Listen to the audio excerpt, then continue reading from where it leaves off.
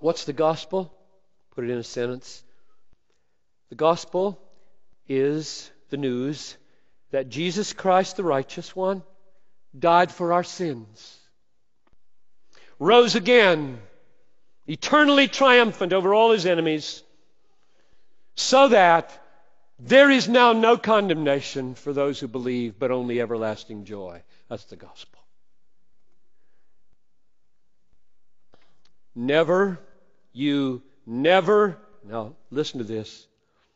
You never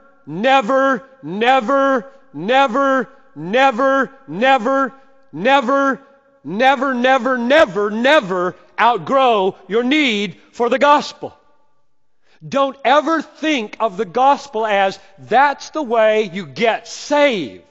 And then you get strong by leaving it and doing something else. No. We are strengthened by God through the gospel every day till the day we drop. You never outgrow your need to preach to yourself the gospel. I'll close with one illustration, and you all remember it if you were here.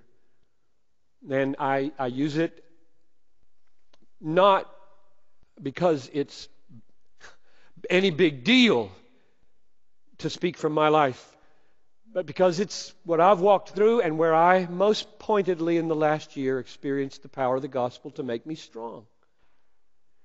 And many of you are walking through things much heavier than prostate cancer. Much heavier. You remember the verses that I shared with you back in February that were just almighty for me? There was that moment of right after the biopsy comes back, the doctor's sitting there. I mean, actually, he was on the telephone, but it was when he said, I think we need to do a biopsy. That moment, when this stab of fear comes, didn't last long, mercifully. And then came what? 1 Thessalonians 5, 9, and 10. It's just as pure gospel as you can get.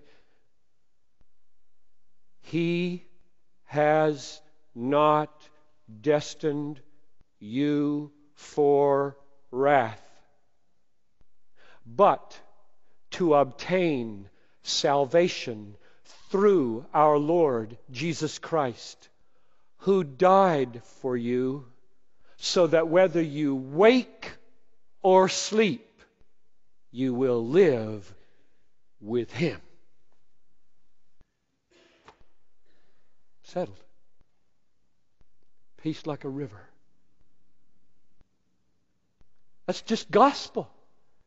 Perfectly timed, perfectly applied, perfectly suited to my need.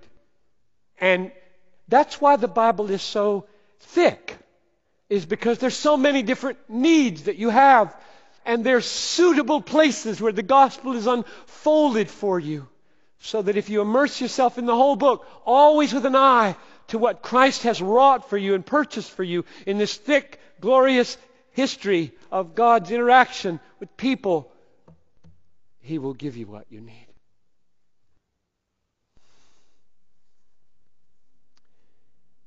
Therefore, everything in me says and hopes to say till the day I die, now unto Him who is able to strengthen me, according to Paul's gospel, to Him, to that God, be glory forever and ever. God came into history in Jesus Christ. He died in order to destroy the power of hell and death and Satan and sin. And He did it through the gospel of Jesus Christ. So, I know that there are people watching this video and in this room who are not trusting Jesus Christ, and therefore can only expect condemnation. And so I'm just going to plead with you here at the end. Lay down that rebellion. Lay it down. And simply embrace the gospel that Jesus Christ, the Son of God, the righteous one, died for your sins. He was raised on the third day, triumphant over all his enemies. He reigns until he puts all of his enemies under his feet. Forgiveness of sins and a right standing with God comes freely through him alone, by faith alone.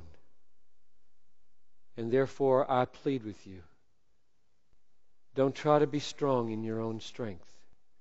It will not be there when you need it.